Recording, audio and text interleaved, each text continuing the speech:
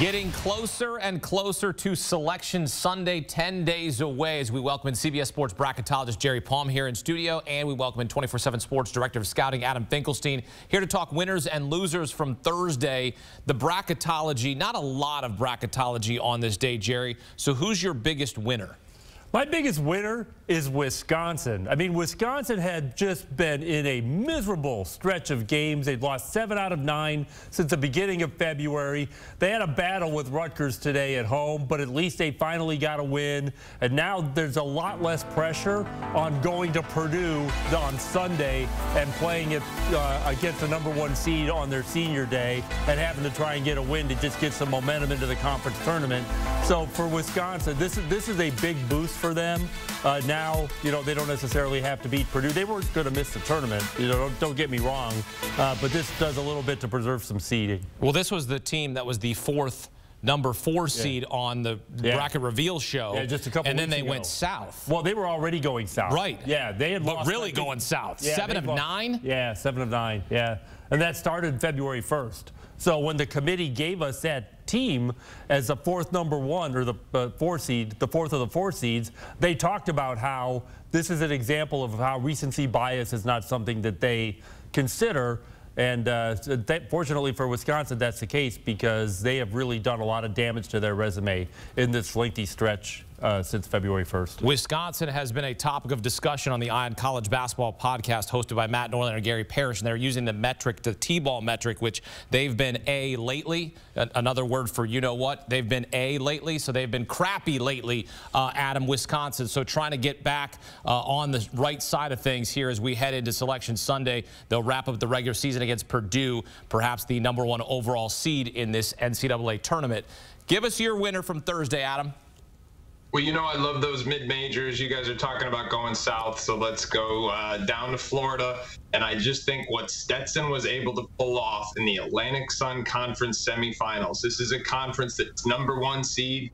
Eastern Kentucky is already out. Stetson was the perennial favorite left. It looked like they were on their way out to the same Jacksonville team that knocked off EKU, but they overcome a double-figure deficit in the last 5 minutes of the game and get a step-back 3 with about 4 seconds left on the clock to propel them into the finals, which they will host at their gym on Sunday. Shouts to the Hatters.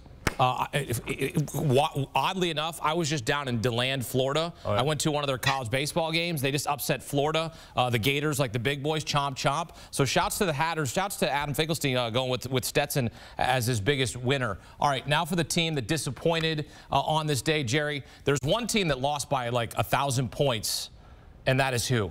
And that is Pacific. Yeah. I mean, what? 59. They lost by 59. It was what? 36. It was 56-9 at halftime. Yeah, 9 points in 1/2. I mean, that's just, boy, that's an 8-9 game. I mean, that wasn't even, you were playing #1 and you could see maybe that would happen. No, that's an 8-9 game, and they lost by, I don't know. I think results are still coming in on that. I think the vote totals are still climbing. All precincts are not reporting yet. Boy, that's the WCC tournament. That's one that they're going to want to burn the film and pretend that this game never happened. That's too bad for Pacific. They went winless in the WCC this season as they get knocked out in the first round of the WCC tournament. Adam, your biggest loser is who on this day? Well, I got a little bit of a curveball for you because I've got a recruiting nugget, and so my biggest loser is Indiana. Liam McNeely, a top 20 prospect in the country, 5-star prospect, and one of the best shooters in the country. And by the way, that's something Indiana really needs. Decommitted just a day after it was revealed that Mike Woodson will be back next year. So the timing is suspect, as my 8-year-old would say. And it's also just not a good sign for Mike Woodson. Obviously, it doesn't send the kind of message he's looking for. It puts even more pressure on them to find shooters in the portal. And again, this was the missing ingredient. They're playing Mackenzie McBacco mostly at the 3 all season long, trying to pound the ball into the post without the necessary shooting that creates your floor spacing. This was probably one of the few players in high school basketball who was capable of coming in and helping that right off the bat. And to lose him now, a day after yesterday's announcement, it just stings in a couple of different ways. So I've got to say Indiana, unfortunately, the biggest loser of the day today. Yeah, that is a big loss to lose a recruit like that, and especially on the heels of the fact that Mike Woodson is set to return next season, which takes them out of the running of perhaps a Dusty May out of FAU. So Indiana is Adam's biggest loser. You can hit him up on social media and go after him. No, I'm just kidding. All right, you want all things college basketball? We've got one of the best podcasts on the market, the Eye on College Basketball podcast with Matt Norlander and Gary Parrish, breaking all down the big storylines as we head into March. 10 days away from Selection Sunday. Download and follow today. All right, back here with Jerry Palm. End of night here, Jerry, as you take a look at your last 4 in and first 4 out. Start with your last 4 in. Give us the update at end of night here. Yeah, there is no change. It's still Utah, excuse me, New Mexico, Colorado, and Seton Hall, the last 4 in the bracket. Same as the start of the day. And then the first 4 out, also the same, St. John's, Iowa, Villanova, and Pittsburgh. So no changes yet today. We'll see if we get something tomorrow, but it looks like today it's going to hold steady. And Colorado got a big win on the road at Oregon, which was a double bubble game, a much-needed win for the Buffs in that spot. Yeah, in fact, it's their best win of the season so far. And that kind of tells you a little bit about why Colorado's near the bottom of the bracket, is that a win at Oregon is their best win of the season to this point, at least in terms of the net. So they won at Oregon, they won at Washington. Those are their 2 quad 1 wins, and neither of those teams are probably going to be in the NCAA tournament. They do have home wins over Washington State and Utah, but those are quad 2 games, even though they may be, well, Washington State will be, Utah may be an NCAA tournament. Yeah, Washington State also losing on this night as they fall at home on senior night in the Apple Cup to Washington. Had a lead and they let it slip away late.